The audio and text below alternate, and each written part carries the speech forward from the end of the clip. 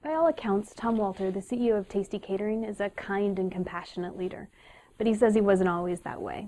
In this short video, part of our Champions of Responsible Business video series, Tom shares the story of the day he decided to stop yelling, and he also tells us the positive financial impact that's had on his company.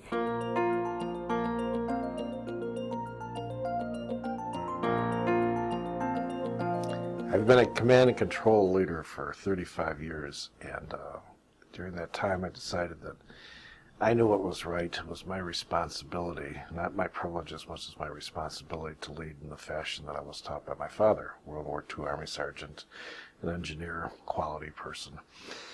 And then one day, my staff came to me, the leaders that I had chosen to take over the business that started with us at the age of 15, and they came back to us as college graduates, and they said, we want to work full-time, and they were in positions of leadership, and I knew I could trust this company to last for 30 years under their helm.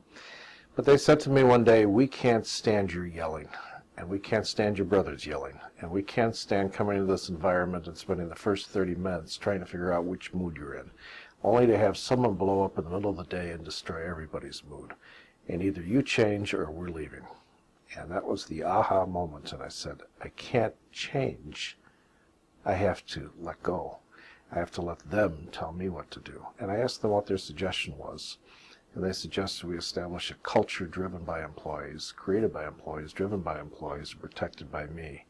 And that culture was the aha moment, the change of our company. It increased the value, increased the productivity, increased the happiness, and eliminated all the negativity from the company. I asked these two leaders, one was our CFO and the other one was our marketing person, our communications person, and our logistics person. I asked them, what do we change to? How do we change cultures? I've existed this way all my life. How do we go to a culture-driven organizational behavior? And they said, we're going to adopt a book, and we're going to adopt a culture that we all believe in. And they picked out Good to Great by Jim Collins because it came in Spanish and English, luckily for Mr. Collins. So everybody in the company read the book Good to Great, and they selected 8 members from the company who they believed had the basic morals and ethics, or great morals and ethics. And those 8 people became the Good to Great Council. And they told the owners we could only have 1 vote, and during the development of the culture, we had to sit in the corner of the room. So we sat with our backs against the wall and let them decide the fate of the company. And it was one of the scariest days of my life. But when they said our first core value was, we will always be moral, ethical, and legal, I almost fell out of my chair, because my father had preached to us, my 2 partners are my brothers, had preached to us all our lives, if you're always moral and ethical, you never have to worry about being legal. And I said, spirit of my dad's in this room. The second one is, the second core value, they said, we'll treat all with respect.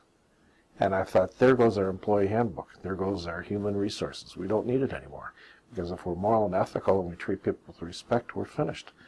As they listed the next 7 core values, I'm sitting there going over in my head. I'm thinking, this is Thomas Aquinas. This is Maslow's hierarchy of needs.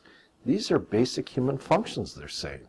We're at quality in everything we do, competitiveness, a strong desire to be the best. The circle of discipline, where we're responsible but free within that circle of discipline, well, that is right from Immanuel Kant. And they had no idea that great philosophers had said this. This was just human nature saying, this is my need to exist in a free and loving spirit. So the basic of culture in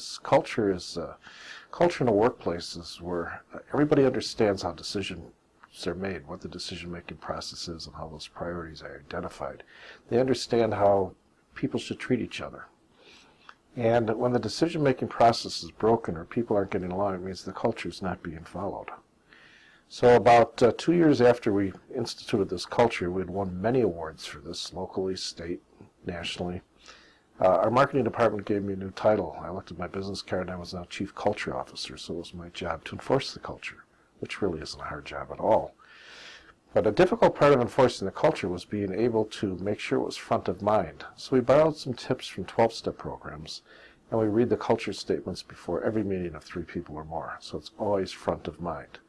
So now there is no more raising of voices, there is no more yelling, and people peacefully go about doing their work, and the company gets stronger and better and stronger, more profitable, and it turned the value of the company's culture has turned into profitability and sustainability, job security, and each family is becoming more wealthy.